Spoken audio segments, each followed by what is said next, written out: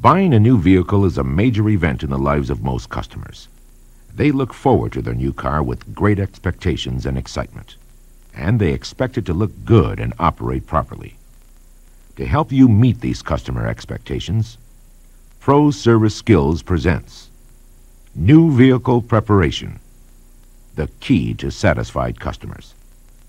My name's Ken Bivens, and I'm the prep man here at this Chevrolet dealership. We sell cars and trucks just like the other dealerships, but our number one product is customer satisfaction. That's straight from the boss. He says it all starts with a quality prep job, and that new vehicle delivery is the most lasting impression a dealership can make on a customer. Customers aren't just buying a car or truck, but a package that includes care and service for that vehicle, beginning with new vehicle preparation. I've been a Chevrolet technician for 22 years, and now I'm responsible for prepping new vehicles at our dealership. A quality prep job requires a complete and thorough inspection of every vehicle. That's why I use the GSD 99 pre-delivery inspection procedure form on every job. Passenger cars and light trucks require this version of the 99, while 40 to 70 series medium-duty trucks use this GSD 99. A third version is used for school bus models. The GSD 99 is an organized form that establishes a routine for performing a consistently good prep procedure. It's divided into 5 areas, with detailed instructions and procedures. This is my guide and checklist for a quality prep job. It assures me that I'll check each step, each time, on every vehicle. I check off each operation as I complete it. That way I don't overlook or forget something. Ken Bivens, line 28. For example, if I'm interrupted, when I return to the car I'm prepping, I know exactly where I left off. When prepping a vehicle, the first step is to obtain the sheet of VIN labels and compare the VIN on the car with the one on the labels, making sure they agree. Then I remove a VIN label from the sheet and apply it to the dealership file copy of the GSD 99. Except for transportation claims, if there are any, this is the first official service history record of work done on the vehicle, so it should be identified properly. At this point, I check the window sticker for optional equipment to make sure the car is properly equipped. And I check the prep order for any components that may have to be installed. Then, if I have to install accessories, I check the trunk and see if the items have been shipped with the vehicle from the factory. If they haven't, this gives me time to order the parts before installing them later in the proper sequence. The under-hood inspection is the first area to be checked according to the GSD 99. I do each step in sequence to perform a systematic vehicle inspection. Let's open it up and take a look. It varies from vehicle to vehicle, but a pre-delivery inspection is just that, a systematic inspection to see that everything is installed and functioning properly. Basically, I check by sight, feel, and sound. While checking for missing or disconnected components, I check all electrical connections and make sure vacuum hoses aren't loose, kinked, or pinched. I check that hoses and electrical wires are properly routed and aren't too close to adjacent moving or hot parts. Next, I check the movement or freeness of movement of linkage, valves, and other vehicle components.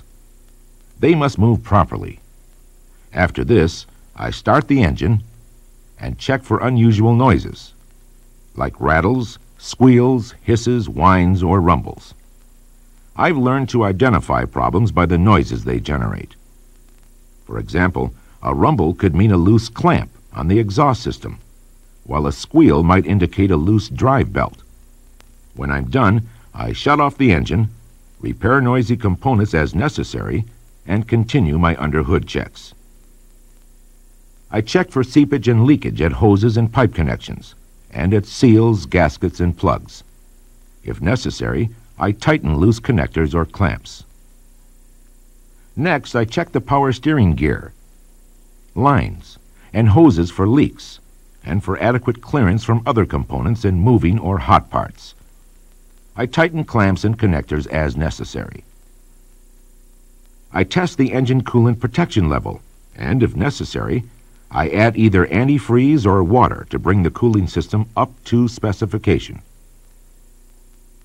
Likewise, all fluid levels should be checked and filled as required. These include engine oil, an automatic transmission, brake and power steering fluid. Then I check and top off the windshield washer reservoir. Next, I check the battery test indicator. With Freedom batteries, the green dot should be visible, indicating that the battery is holding a charge.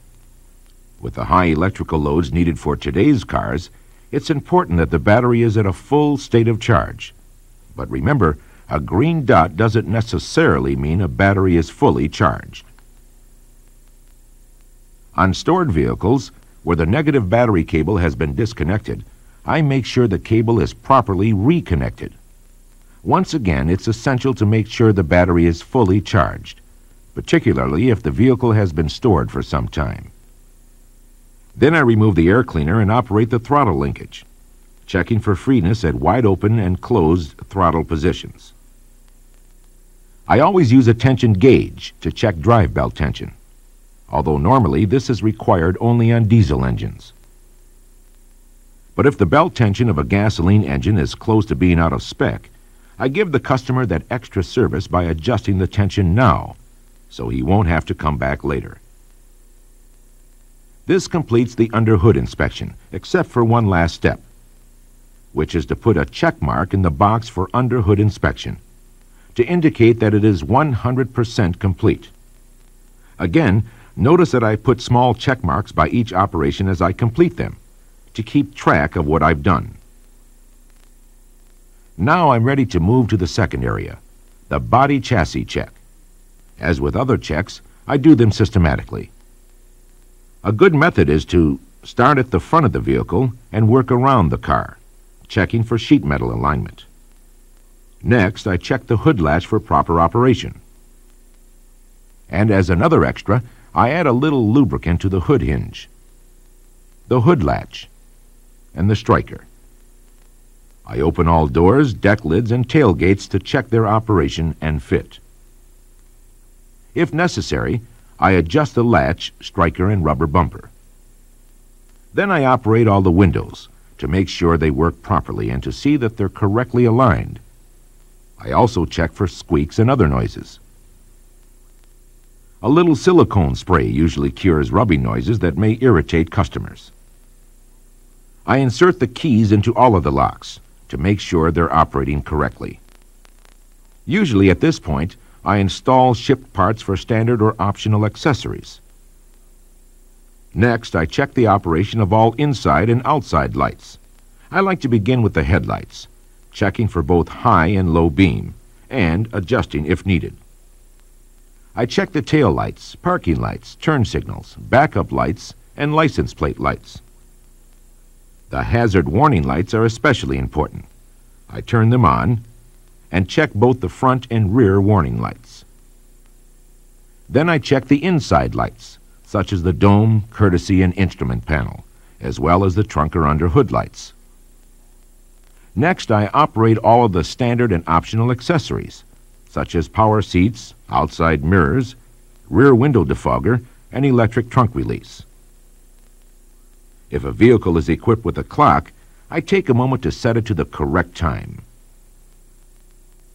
I turn on the radio, trim the antenna for local conditions, set the push button to the more popular stations, and check the cassette player if the car has one. It's another nice touch that isn't written down on the 99, but customers and salesmen appreciate the thoughtfulness. While I'm checking other accessories, I depress the cigar lighter and check to see that it heats up. So once I'm done, I make sure all electrical accessories are turned off. Then I check off the box for body chassis check. And now I move on to the third set of checks, the under-vehicle inspection. First, I check the pressure on all tires to make sure it is to the manufacturer's specification. Tire pressure is important for proper handling and good fuel economy. The spare tire pressure should also be checked, unless it's a space saver. Next, I install items like wheel covers, trim rings, and license plate brackets. Then I check the undercarriage for damaged or loose parts, or cross-threaded loose or missing fasteners, such as bolts, nuts, and cotter keys. The GSD 99 lists important areas to be checked, like the steering gear and linkage, and the tie rod clamp. I pay particular attention to the alignment of the exhaust system and clearance with adjacent parts, and make sure the catalytic converter shield is properly retained. I check for leak seepage at all hose and pipe connections, seals, gasks, and plugs, and I check all clamps. I inspect fuel, transmission, brake lines for routing, protection clearance with moving or hot parts, and I also check fluid level of the axle in vehicles with a manual transmission. On diesel engines, I check the tire properly. Tire full test, the vehicle road test. Then I buckle up and I'm ready to go. Controls and accessories such as the horn, saddles, and wind noise. And I also have an opportunity to check